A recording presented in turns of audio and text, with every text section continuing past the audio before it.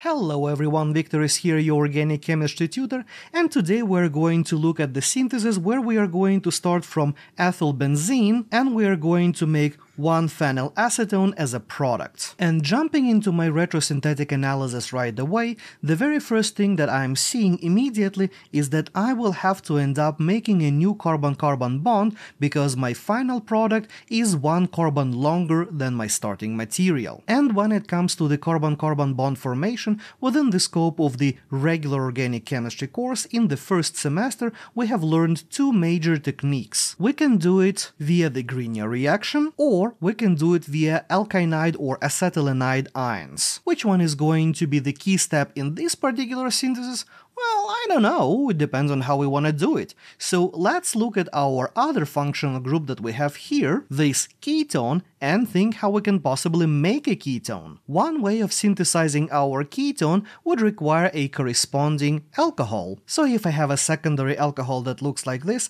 I can easily oxidize that to my corresponding ketone. Another possibility that we know, we can do the hydration or hydroboration-oxidation of a triple bond, and that also gives us a ketone. So if I have a predecessor alkyne like this one, I can do the hydroboration-oxidation reaction, which would put an oxygen onto the carbon away from the phenyl ring, giving me, after the keto-enol tautomerization of course, a ketone that we are looking for. So that means that we can either use a Grignard to make the purple alcohol, or we can use acetylenide ions to make our green alkyne. Well, let's look at both of those a little bit more and see which method may be more efficient than the other one.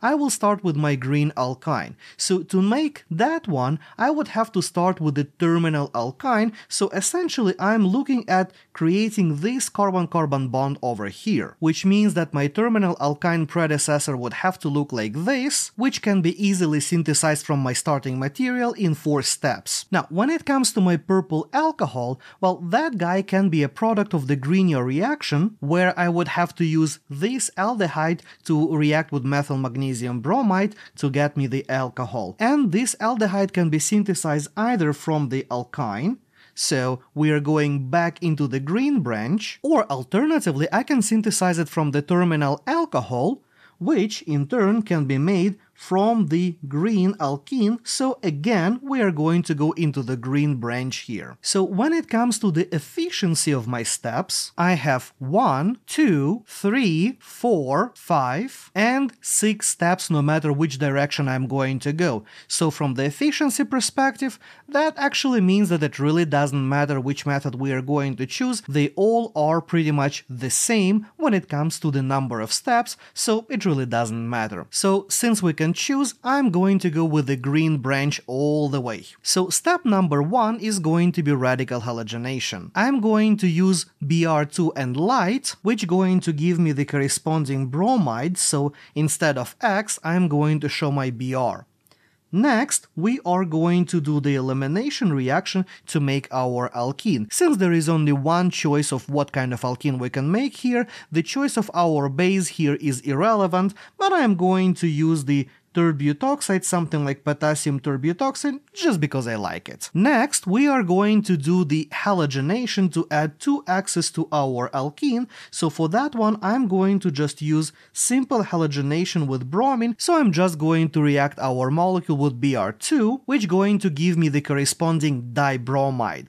The next thing that I'm going to do, I need to do a double elimination to get the triple bond. So I'm going to use excess of a strong base, something like sodium amide, followed by the aqueous workup to neutralize my basic reagent. Then we are going to add our methyl group. We are going to do so by first treating our alkyne with sodium amide to deprotonate our terminal alkyne, and then I'm going to treat that with CH3I, methyl iodide, and do a simple SN2 reaction to add that methyl group to my alkyne. And here you might be wondering, why am I taking the sodium amide and doing my reaction twice? Why not just combine those 2 steps and use 3 or maybe 4 equivalents of sodium amide and just do the elimination and the deprotonation all in the same step and kill 2 birds with the same stone? Well, the problem here is that sodium amide can be nucleophilic.